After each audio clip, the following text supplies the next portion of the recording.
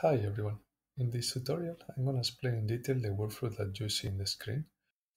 This is a tutorial for advanced users, so if you're not very familiar with AQME or Python, it might be a better option to start with the tutorials that explain the different modules of AQME individually. First, we're going to start from a smiles string, this one that you see here, and then the program is going to use C-search with RDKit to create conformers. Then it's going to use QPrep to make input files for Gaussian, and afterwards it's going to run Gaussian to create output log files, and it's going to use QCore using cclib to analyze and fix all the errors. This is an iterative process, and at the end we only have normal intermediate calculations with no issues. Finally, we're going to run GoodVibes to calculate the distribution of the different conformers obtaining the QM calculations. And in case you don't have this program installed, I'm going to add a link for the GitHub repository in the description of this video. The outcome of this workflow is this comparison between experimental and calculated values. Okay, let's go to the AQME repository on GitHub and then to the example workflows folder. Once we are here, we get into the end-to-end workflows folder and to the end-to-end one conformation distribution folder. Here we're going to open the end-to-end example one Jupyter Notebook. I'm going to open it with Visual Studio Code on my computer. And as you can see, this is an end-to-end workflow to calculate conformer proportions of strychnine, which is a natural product. We're going to do it with AQME starting from smiles. The first cell is the import cell. And step one, we're going to use C-search conformational sampling to create SDF files. And we're going to set two variables. First, the name of the molecule, and then it's a smiles string. It was easy in this case because strychnine is a natural product and is well known, so you can visit backend, for example, and just look for the smiles. We're gonna copy this isomeric smiles and paste it in Kenro. When we paste it, it shows the structure of the molecule, and this is the molecule that we're going to be using. Then we set up two paths. One is the main folder, which is where the Jupyter Notebook is placed, and then the other, which is to generate SDF files. In this case, is the main folder plus strychnine and SDF files. We choose RDKit as the program to generate conformers because the molecule is quite rigid and not many conformers are expected, but CREST is also an option if you prefer to use this tool. Now we define C-search.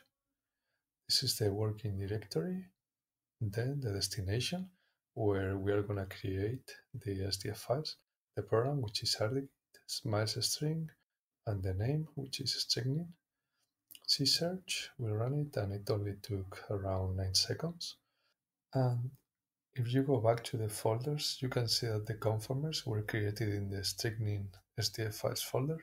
This SDF file contains all the conformers, in this case 2.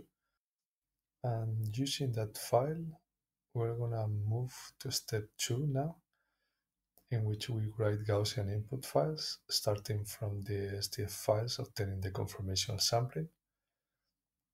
We're gonna take all the SDF files that are in the SDF folder, and we are gonna generate the new conf files in this conf folder, which is basically the main directory plus the name and conf files. We choose Gaussian as the program, but you can use ORCA instead if you prefer. This is the QM input, the memory used 24 gigabytes, and the number of processors 12. Okay, we're gonna set up QPrep using the following options. This is the directory where the SDF files are. Destination to create conf files. All the SDF files that we selected. Gaussian as the program. QM input with the keywords line. And this is memory and number of processors. Then we run it and it's very fast. All the conf files are generated in the specified folder, And we're gonna couple the creating of conf files with step 3, in which we run these files with Gaussian to perform QM geometry optimizations and frequency calculations. We go to the folder that contains the conf files, and we select all the conf files as input files. And we're going to run this command, qsub*.com, because that's how we run Gaussian jobs in our cluster. But you can use other commands as you prefer, like for example, t16 file.com file.log. This is totally up to the user. We're going to run it through subprocess, and then we go back to the working directory. After we run Gaussian and you have all the log files ready, we are going to go to step 4 and run a QCore analysis. The options of QCore are as follows. Here, you specify the main folder where the log files are located. Then, the files are going to be all the log files over here. And we're going to activate the FrecCon filter. This is an option that corrects for cases in which optimization converges, but frequency doesn't. We also define the way to fix it by using this keyword for optimization. I'm going to talk a little bit more about this option in a few minutes. For the isomerization check, we're going to use the initial conf files, which are placed in the same folder as the log files, then number of processors and memory. Now we run QCore, and as you can see, it's very fast. We go back to the conf files folder that contains both the command log files, and as you can see, QCore divided the outputs into successful and unsuccessful QM outputs. In the unsuccessful folder, we have one of the two conformers inside an error called frec.no.conf. I'm going to explain a little bit more about this error. We are going to open the log file as text, and then we are going to look for normal. This is where the optimization process ends and where the frequency calculation starts. When we look for converge and search up, you can see how the optimization converges normally with 4 yeses. And right below the yeses, you can see a message saying that the optimization was completed and a stationary point was found. However, now we search down into the convergence of the frequency calculation, and you can see how, in this case, it didn't converge in maximum displacement, and there is no message saying that a stationary point was found. That's why this calculation didn't pass the QCore analysis, basically. I feel like this is an error that many people, including myself, encounter regularly, but it's difficult to spot and is often not fixed. Now we go back, we go to a Jupyter Notebook, and basically we are going to go to step 5 to resubmit the unsuccessful calculations with suggestions from AQME. This new file is in the unsuccessful folder. You can see that there is a folder called fix QM inputs, and there is a conf file that QCore created automatically with an updated input line that tries to fix the convergence issue. Now back to the notebook, we get into the folder with the conf file over here, and we select all the conf files to run just in case there are multiple files. And we run these files with Gaussian, with qsub as before, but again, you can choose the command line that you prefer, such as g16 file.com file.log. Now, again, through subprocess, and we go back to the working directory. We're going to go to step 6, where we analyze the new Gaussian output with QCore as before. We select all the log files that have been resubmitted. Then QCore with the same options as before, working directory, log files, applying frequency convergent filters, which you can disable at any point. If you want to skip this filter, just remove this option and the program will look for that kind of convergence issue. However, Gaussian recommends fixing this issue, so that's what I normally do. The description of this video includes a link to the Gaussian FAQ webpage in case you are interested in this.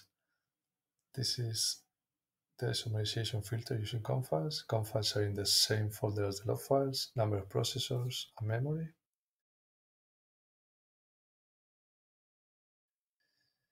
Then after running qcur, all the successful log files are going to be placed in the successful QM outputs folder.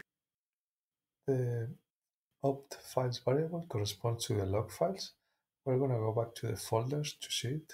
We'll get to the successful QM outputs folder.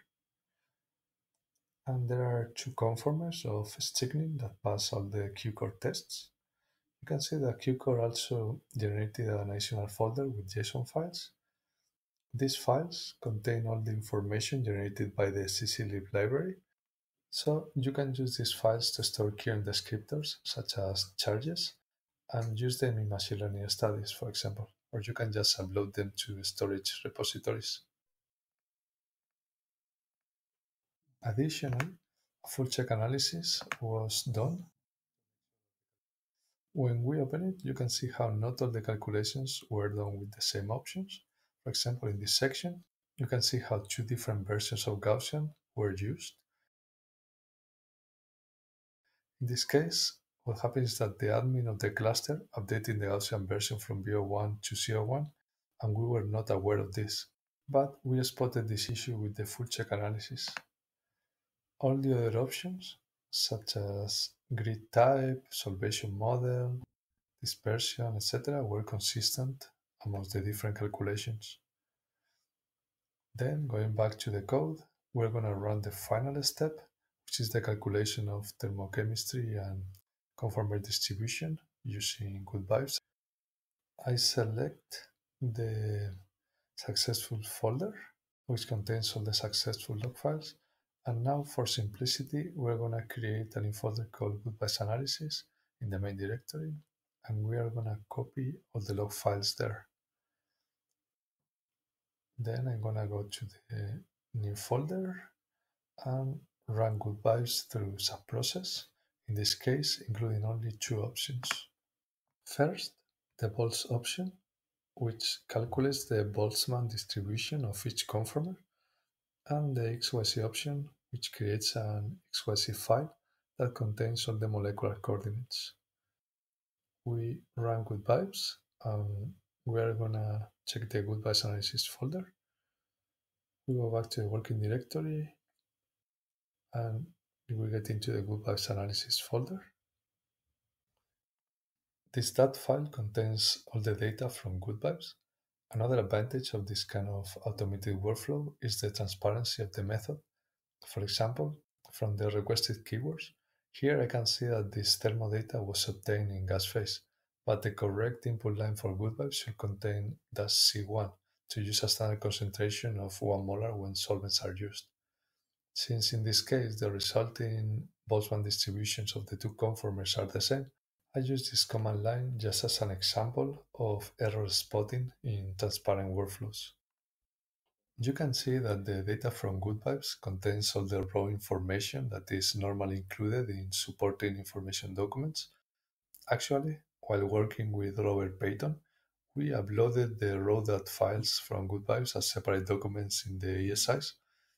This is a way that we think avoids the creation of huge tables in the main ESI document, which might also contain human errors during data manipulation. Additionally, GoodVibes creates an XYZ file that contains all the molecular coordinates.